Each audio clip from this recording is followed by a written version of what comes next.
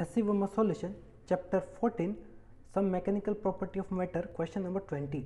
The lower end of capillary tube is immersed in a mercury.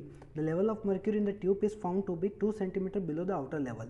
If the same tube is immersed in the water, up to what height will be the water rise in the capillary? Okay, तो capillary tube को जब mercury में रखेंगे तो mercury level decrease हो जाएगा, कितना 2 mm।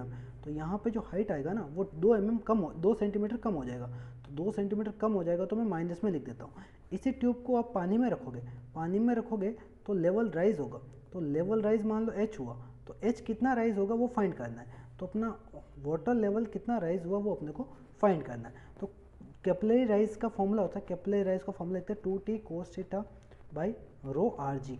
r क्या है अपना, r है अपना कैपिलरी का रेडियस, राइट, कैपिलरी का इनर रेडियस, डेंसिटी ऑफ पानी, g ग्रेविटी और t सरफेस टेंशन, और थीटा क्या है कांटेक्ट एंगल। ओके, तो अपन ने को दोनों के लिए करना है, किस किस के लिए, मर्क्यूरी के लिए और वाटर के लिए। मर्क्यूरी के लिए अपने को गिवन है, ये अपना मर्क्यूरी का गिवन है -2। तो मर्क्यूरी का मैं फॉर्मूला लेता हूँ तो Hg, ये भी मर्क्यूरी के लिए सरफेस टेंशन, डेंसिटी मर्क्यूरी का, और r और g तो चेंज नहीं होगा। ओके, और वाटर के लिए हाइट लिखूंगा तो 2t टेंशन ऑफ वाटर, और एंगल ऑफ वाटर ये angle of mercury upon rho density of water और rg। तो दोनों का मैं रेशियो ले लेता हूँ, पानी का रेशियो अपॉन मर्क्यूरी का रेशियो।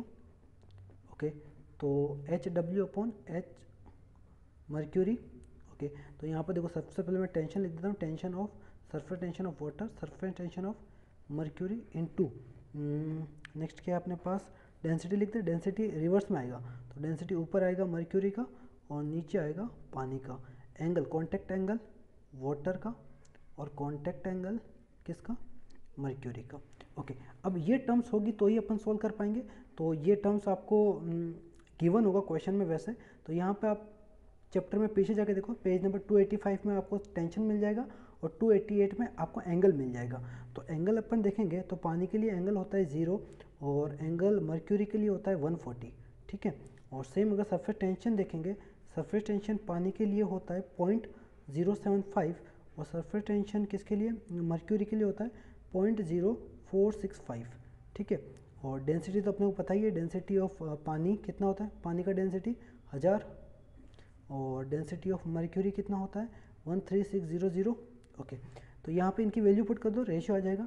टेंशन रखेंगे कितना, सरफेस टेंशन 0.075, 0.465, डेंसिटी 13600 और ये आएगा 1000 और कोस 0 कितना आता है, कोस 0 होता है 1 और कोस 140 कितना होता है, कोस 140 साइन 90 + 50, तो साइन 50 नेगेटिव में आ जाएगा, ठीक है।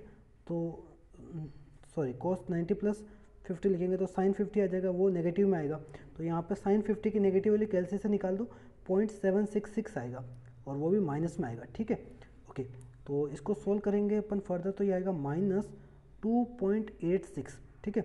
और ये हाइट ऑफ वाटर कॉलम और हाइट ऑफ मर्क्यूरी कॉलम कितना है -2 सेंटीमीटर। ओके, तो इसको मल्टीप्लाई कर दो, वाटर कॉलम का हाइट आ जाएगा कितना 2 × 2.86 मल्टीप्लाई करेंगे तो ये आएगा 5.72728 सेंटीमीटर। ये आ जाएगा वाटर कॉलम का हाइट। पॉजिटिव आ रहा है इसका मतलब पानी ऊपर की तरफ जा रहा है और नेगेटिव मतलब नीचे की तरफ।